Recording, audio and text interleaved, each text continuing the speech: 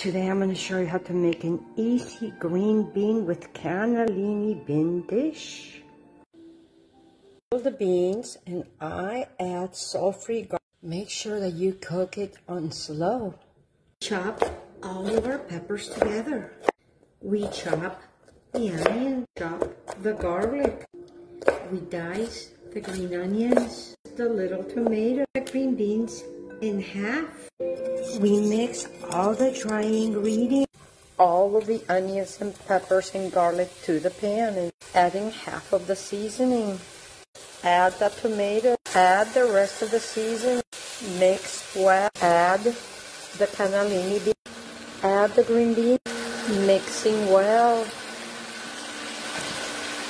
Add a half a cup, cover until green beans are done. Serving, I like to add some olive oil.